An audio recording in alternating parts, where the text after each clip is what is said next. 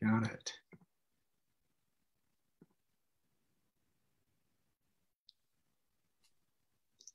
All right, welcome back, everybody. I am Dr. Greg Eckel, and this is What the Health, our live Tuesday show. We're also live streaming here as well. Our topic today is near and dear to me. It's an integrative approach to ADHD, attention deficit hyperactivity disorder, and autism, brain health in children with chronic conditions is our subtitle. And my expert today is Dr. Juliana Nahas. She's board certified pediatrician and a functional medicine certified practitioner, specializes in treating complex pediatric health conditions like autism, ADHD, autoimmune disorders, abdominal pain disorders, which are really intense in kids, obesity, asthma, allergies, eczema, and more. For over 25 years, Dr. Nahas has served her community in Covington, Georgia, and is now offering virtual visits for clients who live at a distance. She's an integrative physician experienced in both conventional and holistic functional approaches, as well as in energy medicine to help your children have the best overall health possible. After experiencing her own troubles with autoimmune conditions that almost rendered her crippled, Dr. Nahas searched for all types of conventional medicine and alternative modalities to get well again. She knew that taking Advil every day wasn't the answer. She found that energy healing, yoga, mindset meditations, as well as a functional medicine approach led her to resume her vibrant energy and vitality in a few short months. So now she combines all of that knowledge and expertise with her pediatric and adolescent clients to customize their treatment approach and help them restore their optimal health. Welcome aboard. Thank you, Greg. So fun to be here with you. Indeed. This one is near and dear to me. I shared right before the show. This is what got me into medicine. I was a preschool teacher in a Montessori school, and watching 3 to 6 year olds being prescribed medications like Ritalin, it broke my heart, and it led me into medicine. So I'm so excited to have this conversation with you and bring you on to What the Health. We created this platform to share information with folks that they don't get elsewhere, right? This is not coming from the top down. This is coming direct to them from What the Health and from the community. So I really appreciate you taking the time to come on and talk about your specialty with us. Yeah, my pleasure. I remember some years ago when I was still a young pediatrician, I would see these parents that come in, and we diagnose the child with ADHD. And some parents were absolutely against medication, and other parents were like, nothing to do with nature, right? They just wanted the medication and thank you very much. So I was always confused, like what makes one set of parents tick one way and the others differently? And why isn't there a middle ground? But at the time, I didn't have the answers for the people seeking a holistic approach. I just knew one tool, which is, prescribe medicine. In fact, recently, the American Academy of Pediatrics brought down the age limit from 6 to 4 to start prescriptions of Adderall. So it's only getting worse. And I feel like I need to get out there and get my voice heard because I want to give hope to those parents that are searching for holistic methodologies. Is it my understanding now, it's been many years since that has been my focus, like 25 to tell you how long I've been doing medicine. But early on, some of the research that stuck in my brain was that the medication was effective for like 5% of children with this diagnosis. Do you know any of the stats like that on? I don't know the stats, but I know it's multifactorial. Sure. I know for most children with the diagnosis, we have to experiment and try 2 or 3 different medications before we land on the right one for them. Sure. So there's something to do with bioindividual or biochemical individuality, like Dr. Williams taught us, and just, looking at the patient not as, this is a disease, but they're individuals that happen to have a diagnosis, and what's this interaction between those 2 events, and how can we customize care for that particular patient? I love it. So yeah, go figure. Individualized care is the way that we should be treating people.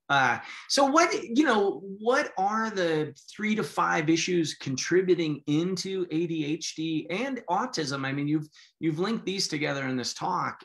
In our modern era, all of these factors, right? Because attentional units, as we know, and kind of neurological issues in children too, it is multifactorial. So let's dig in there.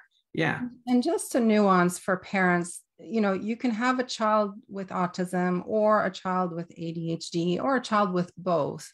But sometimes, I don't want to confuse that they're the same thing. They're not. They are separate neurobiological processes. Things that can affect both are genetics. So if we have certain genetic malformations or SNPs, diet is a big one. Go figure, and the environment and the toxins in the environment. So those are the 3 big categories that can affect our bodies, our brains.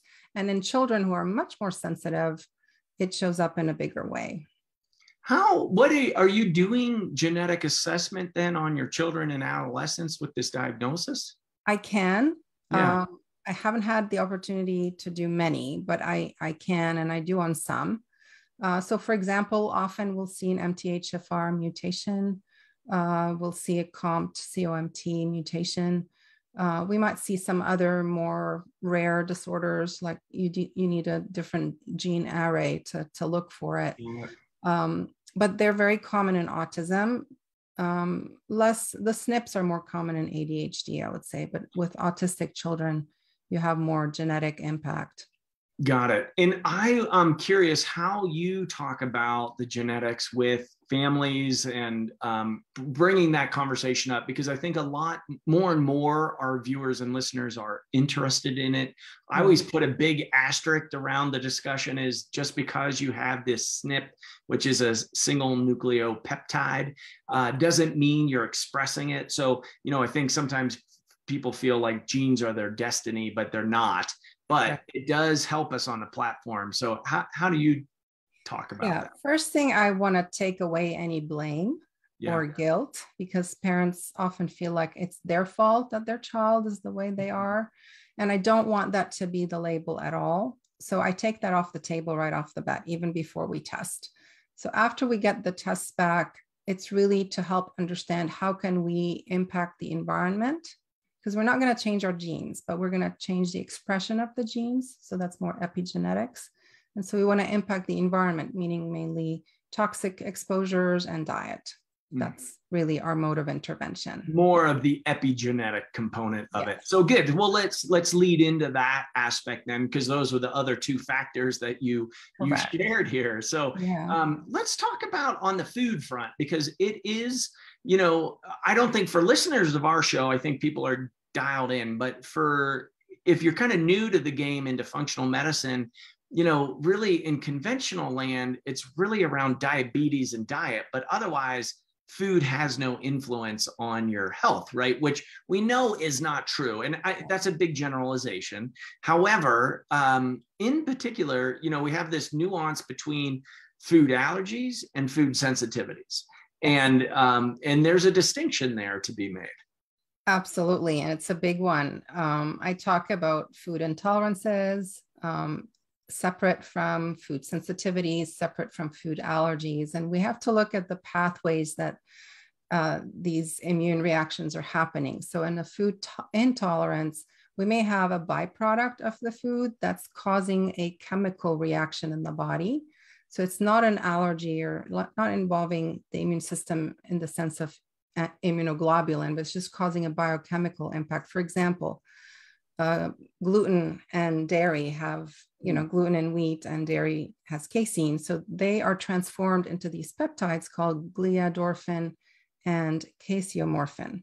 And those are morphine-like substances that go into the brain and cause an addiction and a craving for these foods. That's why a lot of these children want only to eat this bland diet of, milk and cheese and bread, and they avoid all vegetables, all fruits, to the detriment of their health.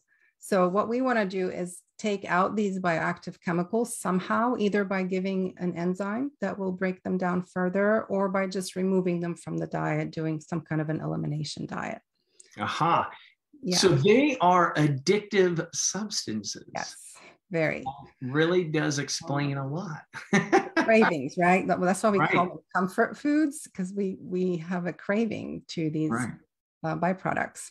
Do you, so do you recommend, I mean, this might be news to folks with attentional issues, and are we seeing these conditions on the rise as well? We sure are. And there's variable toxic influences that are causing that, the way our food is made, for example. You've probably talked on your show about glyphosate many times.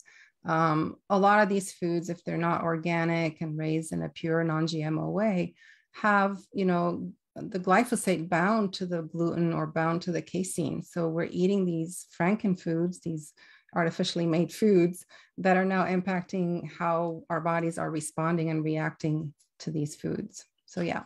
Yeah, I've had Dr. Stephanie Senoff on the show where she really goes into that in depth, and it is I think that's news though, that the food is manufactured to hold on to the glyphosate, so a higher concentration of a pesticide. They're finding it in Cheerios and children's cereals, and so it is really important. You do recommend to eat organically? I do. Yes. And do you test for, like, how do you address the food sensitivities? Because so many parents, when you've got a child that has attentional issues, and perhaps it's also in the family system, a lot of times I see the parents also have attentional issues. I've been actually on that spectrum continuum myself.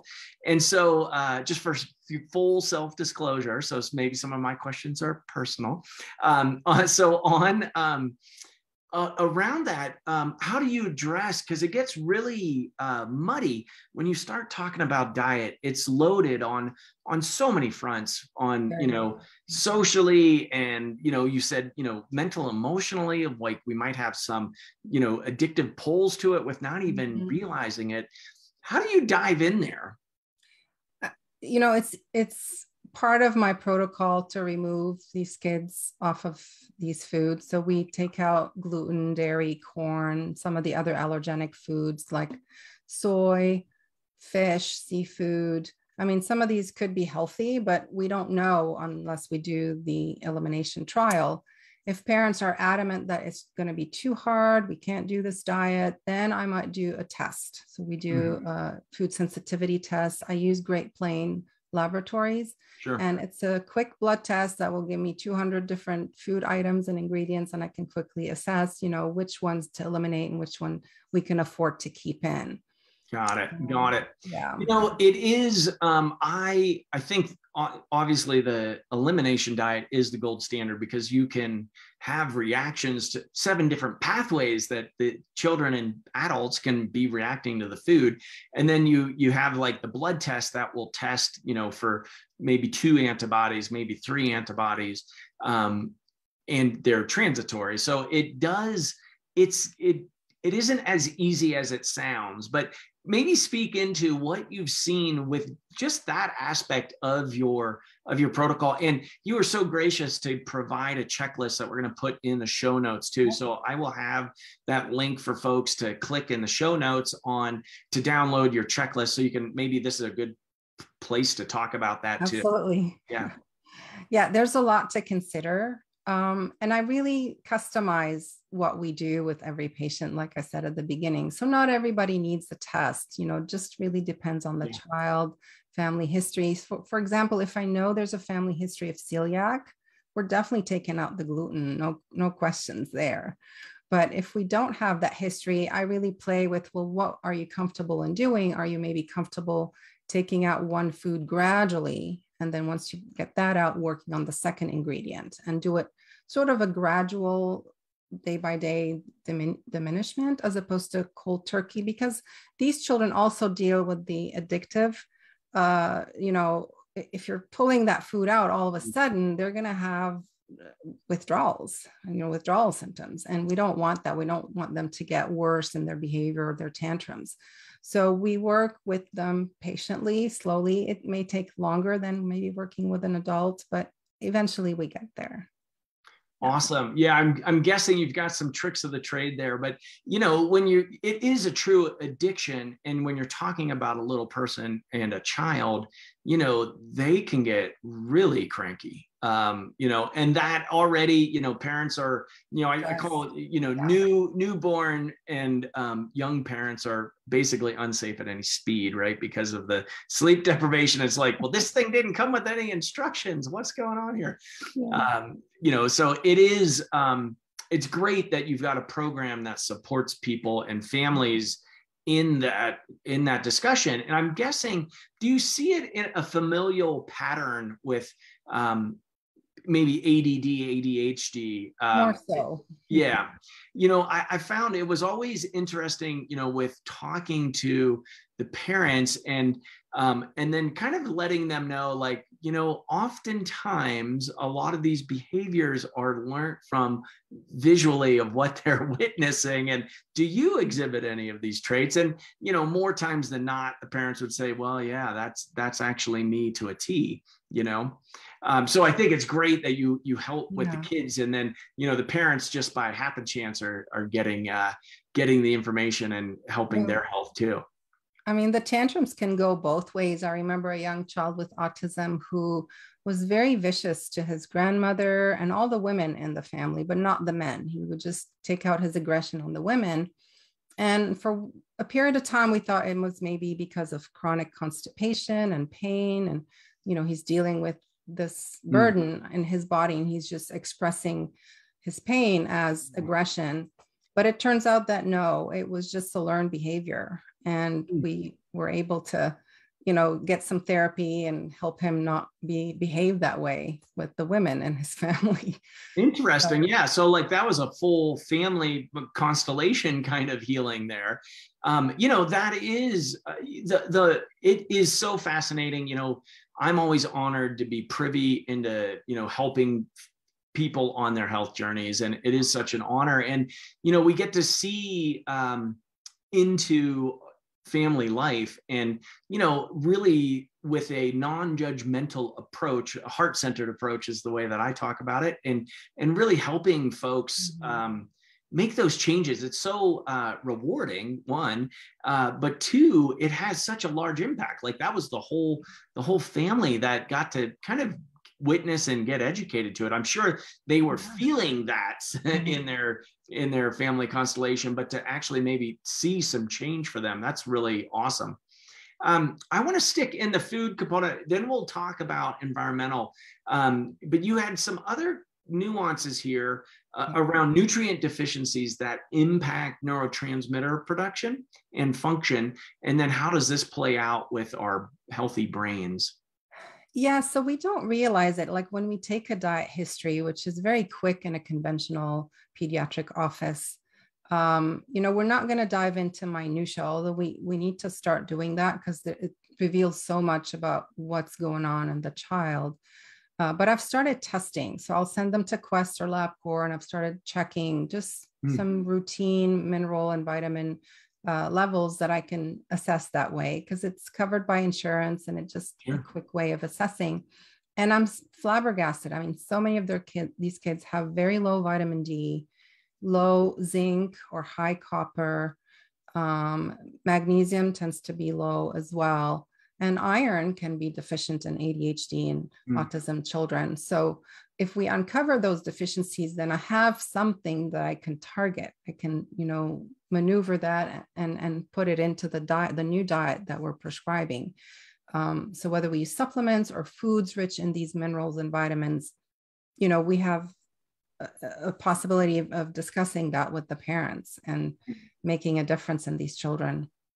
Awesome. Yeah. So, that the components from our food sources, even, the mineral deficiencies in the soil. So the food doesn't have the mineral content. And then we're kind of more addicted to the bland white food component of the breads and the pastas and the milks and the cheeses and, which are then, feeding certain neural pathways that make us more craving those foods.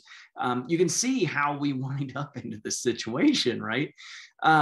which then leads, I guess, into the discussion into that epigenetics of like environment. So with these conditions on the rise, I mean, I was, when I was the first round of ADD, ADHD that when I came into medicine, was in the early 90s, and that was Ritalin. Now we're into Adderall, but I still have patients in high schools where half the kids in the elite high schools are on Adderall or the equivalent just to keep up with their cohort and the stressors.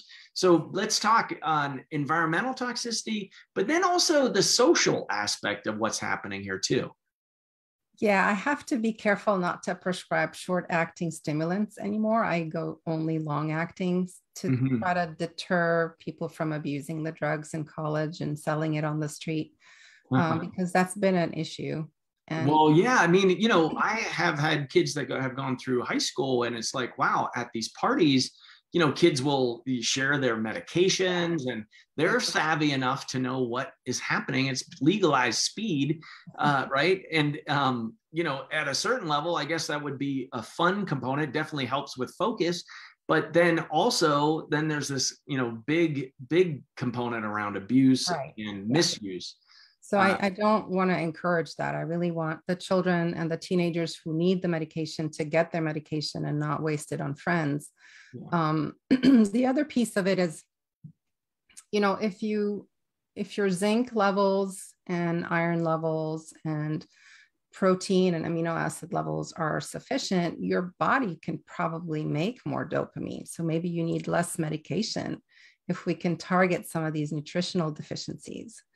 So that's another angle I present to parents who are open to a holistic approach, and that maybe your child will need medicine, but maybe we can avert it altogether by just really focusing on nutrition as medicine. And for the longest time in conventional medicine, we kind of glazed over nutrition, but I think it's time to bring it back and put it front and center because it's life-changing. And really, that's what I'm seeing. Yeah, I agree. I mean, it is, food is our best medicine. Sometimes it's not enough to get the change, but it is the foundation that we need to start with, because some of these things, like you're mentioning, you get them off of foods that are, interacting with their system, with their biology and their mental, emotional states. Doris Rapp was one of my mentors, and boy, she was such a thought leader in, food in its relationship to mood and, in children in particular. So I was very fortunate to have my path cross with her early on. Yeah. Amazing. So what about the toxic biologic components that impact brain function? So, again, as a conventional pediatrician, firstly, like we don't check for lead except at age 1 and 2. We don't really check again when they're 4 or 5 or when they're being diagnosed with a problem, right? It's forgotten. Like if they tested negative earlier, we just assume they're going to be fine moving forward. But some of these children actually have low levels of lead, whether it's 2 or 4, not anything the health department's going to make a big fuss about, but it's actually been shown in studies that any level, even low levels, can impact the development of a child. So we look for that. We want to use binders to help pull these out. I don't do chelation in my clinic. And only if it's high levels would we send them to the hospital for that. But we can use, binders like clay and zeolite and all of these type of things to help the children bind it out over time. When you do that, how long, I mean, I know it's hard to say like, well, how long that will take, right? That's everybody's question, but what have you seen clinically when you're using the binders? Because, I kind of explain that as like the slow boat, but it's effective. When you're retesting, what do you see with levels dropping?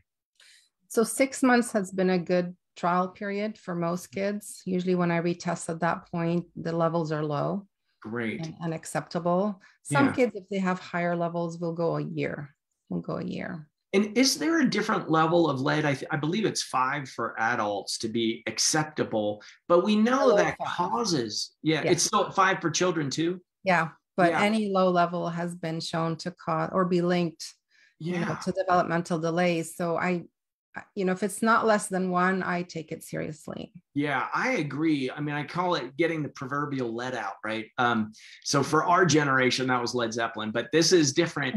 And it is, it's an endemic issue in the United States in drinking water with levels of lead. I mean, even in Portland, Oregon, where my kids went to school, they had to stop drinking the water in the high schools because there was lead in the water. It was like, well, what are we doing? We know it lowers IQ. It has it is not meant to be in our bodies. So, I mean, that is such a big one. There are websites that you can check, lead in your drinking water, which I do encourage everybody, whether you have children with ADD or you have ADD, or really for any health condition, you want to know what's in your drinking water. But that's really an important point for folks. Right. What other components are you seeing in environment, or why the rise of these so I do like to get a hair mineral analysis through Great Plains. We just cut some strands of hair from the back of the head and we run the test on it. We can look for actual mineral composition as well as toxic chemicals like lead, arsenic, mercury, name any others, aluminum. Yeah. So if some of those are high, I work diligently with the family to bind them out. Some things require more magnesium to kind of wash it out, etc. Yeah. But if they're high on copper, which you would think, well, we need copper. Yes, we do. But if copper is high, that's going to cause the aggressive type of ADHD or aggressive type of autistic child. There's definitely a link between copper and the manufacturing of dopamine. So we don't want copper to be too high because it offsets the zinc. So zinc and copper kind of teeter-totter with each other. And if copper is too high, then zinc's going to be low. And zinc is important in 300 different enzymatic reactions in the brain and body. So we want to make sure there's balance there. So we look at that. Where do you think where's the copper coming from in the environment? Water. Sometimes the dirt. Now, women on birth control, they get more as well. But for children, it's mainly water or the pipes. If we have copper pipes, that would be one way of getting more. Yeah. Got it. What you list lithium as well. So what is lithium and what does it have to do with the brain? So lithium is kind of the newfound mineral. Dr. Greenblatt, my teacher and mentor, raves about it and has published a lot of research for Alzheimer's and dementia, as well as ADHD and autism. Lithium really affects our mood, and we need it in microscopic doses. So 1 milligram or 0.5 milligram a day will keep us sane, basically. And if we're not getting that through our food that we're eating, usually organic foods has more lithium in the soil, then that deficiency triggers the limbic brain. So we're much more emotional, much more likely to rage and not filter our behavior. So quick to anger, quick to react, more impulsivity, more aggression as well, and mood swings. And we find that if we can give low dose lithium to these children, even without testing, just on the basis of their behavior, I'm seeing within a month or two, they're much calmer. They do. Oh, that is so good. I've seen the studies on lithium in drinking water and the happiness quotient, right? So communities that have a little higher lithium in the water actually are showing more a happier population. So that makes sense to check that out and or consider that with these children. Is there a component, and it's not genetic, but there are certain kids that just can't clear this toxic burden out of their bodies. What is happening there? So I've seen that a lot with my autism children. Their liver is not as efficient at getting those corpuscles of mold or toxic chemicals out of their bodies, and they're constipated on top of it. So they tend to hold on to all this waste in their system. So it's multifactorial. I can't say it's one thing. I know for sure they produce less glutathione. So it's the master antioxidant, and they need a lot of support with antioxidant foods. And that comes from your fruits and vegetables, especially the highly pigmented fruits and vegetables, right? So we want to be feeding those kids these foods or supplementing them. So I use things like Juice Plus. I use OPC formulation from Dr. Greenblatt. So depending on the age, I have different formulations I go to if we can't get it in the diet. But my first effort is let's eat better. Sure. Yeah. And it's nice to give them some support as they're making those changes. Absolutely. Right.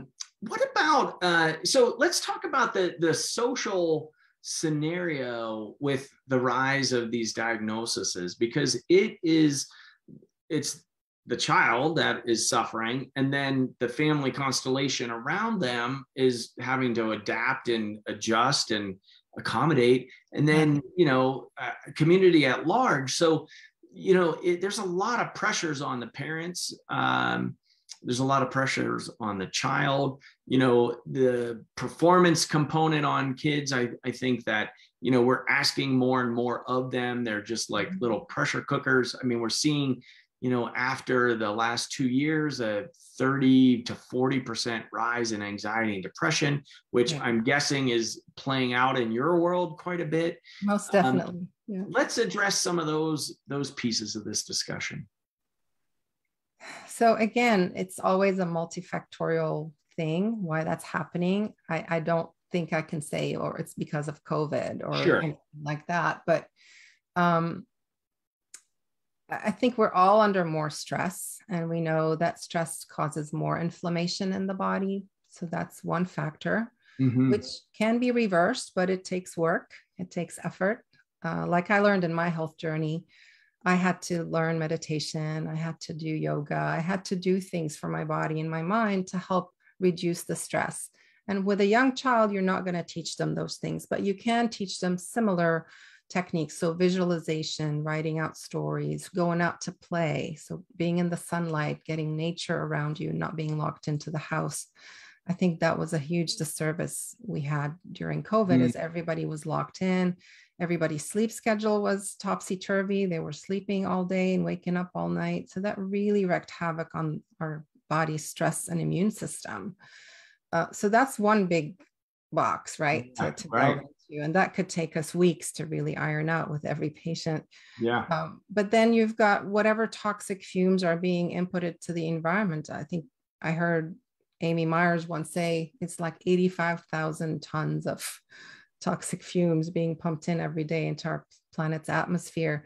So we're inhaling it, we're putting it on our skin, we're eating it in our food, like we're bombarded with it, with toxins.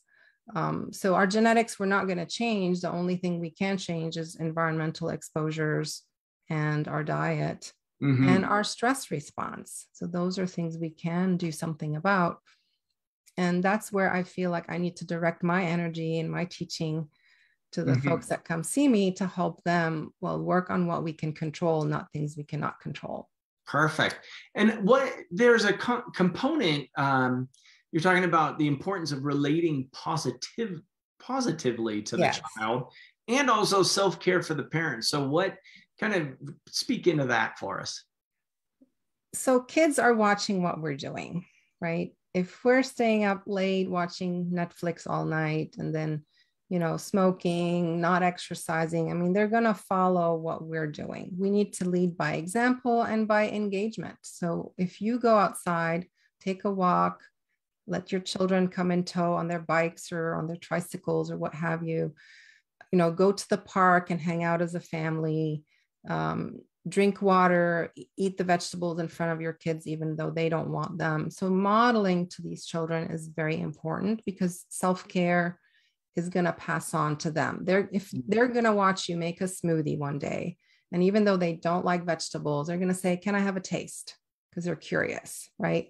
So that's where I'm talking to the parents about, give yourself the opportunity to take care of yourself. Also, how are you going to last for years and decades with a difficult child if you're exhausted? Like, you're no good to anybody if you're exhausted and sick. We have to keep you healthy. We have to keep your energy up so that you can do the work you need to do for your children. Yeah. That component, it's really, I mean, that is, you got to walk your talk. And if you can't say, well, eat this way, and then you're eating a different way, or you're eating the grilled cheese and it is method by observation. So Definitely. it is the component of addressing the whole family. And in particular, most of the parents also have some of the attentional issues as well, because a lot of that is learned. And some of it is genetic, and then they're also living in the same environment. So all of those levels that you've been bringing in here today so nicely. And also, like, how can you as a parent be kind and patient with your child if you're so stressed, you're so tired, you're so burnt out? Like, your irritability level is going to be sky high if you're not taking care of yourself. So you cannot be showing compassion to the child when you're burnt out yourself. So it's a trickle down effect. We have to live it and then model it, and then it passes down. In terms of, we can be patient with a child. We can repeat what we were asking. We can give them compliments when they succeed and not miss those opportunities, because the kids need a lot of positive feedback to help their self-esteem as well. Do you have other top areas to support that? Like give some more examples around, because I think we will focus on the negative so much because there's so much behavior. Like my poster child going to medical school was Michael, and Michael liked to include others in his learning, is the way that I talk about it. And, he was rambunctious for sure. And he never sat down at his desk in the Montessori classroom. He's always, helping other children. Well, that's what led to the lead teacher saying, well, maybe you should take him to the pediatrician. It looks like maybe he has some attentional issues. And I remember the first day he came back in, just kind of slumped over. He definitely sat in his chair, but that little sparkle was gone in his eye. And, it just broke my heart. And it's what got me into medicine. But also I just thought, gosh, if we could have given some more tools and resources and education around this approach.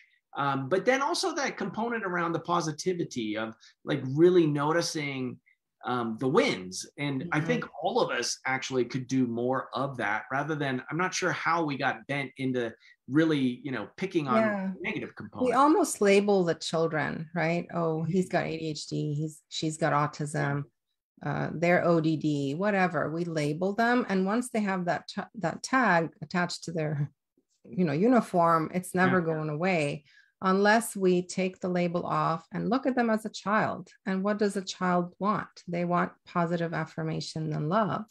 They want to feel honored. They want to feel heard. They want to feel respected. So how do we do that when they're constantly butting in and defiant and not minding? It takes a lot of patience. It takes a lot of training, maybe even parent training, teacher training, to refocus. But that we've seen the experiments where a teacher is told at the beginning of the year, you have the smartest class, right? And just go teach them because they're all in Quest or something. And those kids excel because the expectation from the teacher was they're all brilliant kids, right? And when you come and they unblind the test, it's like, no, they were just normal kids. Yeah. But we set that expectation. So coming in with that knowledge that we can affect what is the performance of a child just by setting a different expectation, we get different results. And of course, it takes all of these components in a program. It's not just focusing on what are they eating or how are they sleeping, but we need to look at the whole picture together to really impact long-term. So. Awesome. How about specifics on self-care for parents? Because it is overwhelming. And if you've got a child with some specific needs, there's not a lot of other time for self-care. So what are some like down and dirty secrets? For women, I can't speak too much for men, but for women, sleep is the number one regenerating habit. If we can just get 7 or 8 hours of sleep, we're golden the next day. We can tolerate a lot more on our plate. I'm not sure if it's the same for men. Our biology is a little different. I think for men, they need to go out and do sports. Exercise may play in more for men than women, but sleep is really important. Having that 1 hour a day where it's me time. So whether you decide to have a cup of tea with a friend and generate some oxytocin, or you want to just sit and read a book that you've been dying to read and just have quiet time, nobody bothering you. I hear so many moms that say, I can't even go to the bathroom alone. Everybody follows me, right? Right. So those are some simple things we can add in, baby steps. And then we can do more in terms of I want to get on an exercise routine. I want to eat better. You know, those come in as more ninja steps after, but we can start with the simple. Maybe for folks that haven't heard oxytocin before, maybe explain what that is and oxytocin. Yeah, is a bonding hormone. So when we have a child, when we birth a child, we make a lot of oxytocin. That's the bonding hormone between mom and baby. And it also helps to express the breast milk. But in adults, we also make oxytocin. So anytime you give somebody a hug and it lasts more than 12 seconds, you're going to make oxytocin. But for women, especially, we make oxytocin when we're in a group. So just a group of women talking to each other for a while generates a lot of oxytocin. It's part of our instinctive wiring, I suppose. I think men make it too. It's just in a different way. Like men tend to do things together, activities together, whereas women just want to sit together. So we don't have to be doing activities, just the talking that generates that oxytocin hormone. Wow. Lucky you all. Yeah, that's awesome.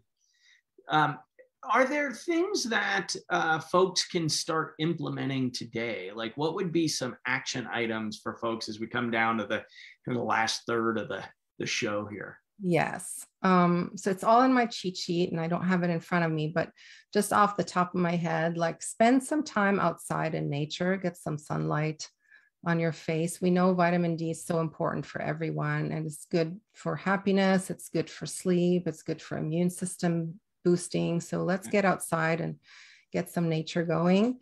You know, drink water, work on dialing your sleep to 7 or 8 hours a night.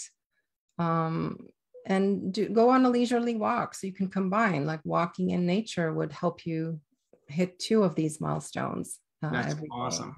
Yeah. And again, I'm going to have the link in the show notes for folks so you can get that cheat sheet with the summary of steps of Dr. Nahas's program. So make sure you download that, folks. It's a really nice gift. So thank you for that. What else can we do? So omega-3, we didn't touch on that, but fish oils have been studied for a long time. Now you want to get a brand that's reputable, that's pure. You don't want a lot of mercury and fillers in your omega-3. So usually the brands that are over the counter at the pharmacy are not the ones I recommend. I would recommend getting something much more premium, pharmaceutical grade level. And then the quantity can vary with the individual. If we can test, it's always nice, but let's say we cannot, then just starting to take the omega-3, so DHA and EPA blend. And if you can add in the GLA, which is an omega-6, that's even better. Some people can't make enough GLA. They have an enzymatic dysfunction and just supplying it helps their liver detox and work better, their brain work better. But studies have shown that, there's 68% improvement in ADHD scores by taking the omega-3s. 68%. So that's huge. That is a huge number. It's almost malpractice not to mention that. You need your patients taking their vitamins for all the folate and B12 and all the other ingredients, but also fish oil, magnesium, those are critical nutrients that the body needs, and we probably don't get enough of in our diet. Yeah, the omega-3s, those essential fatty acids, they're called essential for a reason, is we can't make them in our bodies, and our food really is devoid of them. How do you get kids to take omega-3 fatty acids? Because otherwise there's like a horse pellet or it tastes horrible. So do you have any tricks there? So gummies, they make gummies, yes. Yeah. Designs for Health, they make a liquid version in different fruit flavors. That's just delicious. I had a taste test of all 3 flavors and they're wonderful. Yeah. So there are brands out there that give it. I mentioned Juice Plus. They have one that's a gel, so it's for older kids. And Nordic Naturals is another company I like. Yeah, that's a great one. Yeah. I didn't realize Designs for Health. I'll have to do a taste test. So we'll in for folks. That's great. And then you talked about some enzymes. So like some of the kids that have the gluten and dairy, not even just sensitivity, but just having them in the diet. Intolerance. Yeah. Yeah. You have some peptides and so there is an enzyme called DPP4. It's a dipeptidase enzyme. Some of the manufacturers make it, like I'm thinking for children, Houston, what's the other name? Houston Labs or something like that. They have one that's got the DPP in with other digestive enzymes in a chewable format. So it doesn't have hydrochloric acid, just the digestive enzymes and the DPP-4. So kids can chew these enzymes with snacks or with meals and really help to prevent reactions. They're great if you're going to a birthday party and you know they're going to eat pizza and cake and that's going to wreck their system. Give them those enzymes around that meal and they'll probably do okay. Much better, for sure. Yeah, for sure. Yeah, that's awesome. And I have seen the studies as well on really multivitamins. I've seen a couple that went into some school districts with basically underperforming across the board and were given multivitamins and all of their test scores. Not that that's the only measurement, but it is a measurement. All of their test scores went up and, more graduated high school and more went to college. Yeah. Again, not the only end all component is going to college, but it is impressive with just what a multivitamin will do. Exactly. I mean, it could be as simple as that. I think there's a study in New Zealand that looked at people with depression, and the ones who took vitamins had way less stress in their life, like they had more resilience. Just in the face of earthquakes and other natural disasters versus the ones that weren't taking any vitamins. Yeah. So yes, we can do, I mean, that's been shown in multiple studies, not just New Zealand, but that's the one that comes to mind. Yeah. Wow. That is awesome. What else would you like to add in for parents or folks with these conditions? Any words of wisdom here? Yeah, I think, start slow. Don't make a lot of changes all of a sudden because you're going to upset the cart and upset the child. So let's go slow and take it one step at a time. Even if you want to start a probiotic, let's say, and you think their system is too sensitive, they're getting diarrhea from it, or they're throwing up or whatever, then back up and do a little bit of that probiotic, not the whole serving. And just gradually, incrementally increase as the child is tolerating that new supplement. Because some people, it turns the cart too fast, and then, we have more problems on the other side. So I say, go slow, go steady, one day at a time. Don't try to conquer Mount Everest, in 1 week. Be patient and work closely with your doctor, whether it's a naturopath or a functional medicine doctor. We're going to be more understanding of what's happening biologically than a conventional doctor, and we're going to support you. I mean, I'm in both camps, so I can speak to the fact that before I knew about functional medicine, I really just was ignorant. It's not my fault. It's just I wasn't educated on all that's going on in the natural holistic approach. So now that I have both hats, I have more tools in my toolbox and I can offer more solutions to parents. I love it. Yeah. And you have created a mini course here as well. So that is going to be in the show notes. It's covingtonpediatrics.com/mini course. So thank you on that. And you also wrote a book, Wellness Wisdom, the Holistic Guide to Revitalizing Your Mind, Body, and Soul. I'm thinking at the end here, I'm curious on the energy medicine component, right? So you opened up your mind for your own need and found like, wow, these therapeutics were really helped me come back. And yes. How do you incorporate that into your pediatrics conversation? I think the biggest tool I use is visualization and EFT, so emotional freedom tapping. With the children, especially when they have phobias and anxieties, it really helps us to move through, a hang up situation, a phobia. So I use that for depression as well. I haven't tried it much for ADHD because these children won't sit down and tap with me, unfortunately. But at some point when they're older, we could probably bring that in. If they're capable of meditating, I invite them to use Headspace or Calm, like one of these apps to meditate with every day and help them center and focus. But I teach basically things I've tried myself. Sure. And I send them to YouTube or other free resources where they can do some more digging on their own. I love it. I love it. Empowering them, Yes. right? The root word of doctor is docere, the teacher. The teacher. Dr. Nahas, thank you so much for coming on. Any last parting words that you'd like to imbue? Yes, do not give up hope. There's a lot of solutions out there. You just haven't heard about them yet. Keep digging, keep searching, and the right provider will show up. Awesome. Thank you so much, folks. If you like today's show or think of somebody that could utilize this information, please do them a favor and share it. Share it with 2 people that you're thinking of. And if you like the show, give us a 5-star review. They really do make a difference out there for us. In your description of why the 5 stars, maybe put down something that you're going to put into action, or what you learned today, or why you wanted to give a 5-star. It's really how we get the information out to folks. And this is a life-saving info. So thank you, Dr. Nahas. Everybody out there, thank you for tuning in and viewing. I wouldn't be doing it without you. So thank you. You, who I just said that to. And we will see you next week on What the Health. Dr. Greg Eckel. Take care, everybody.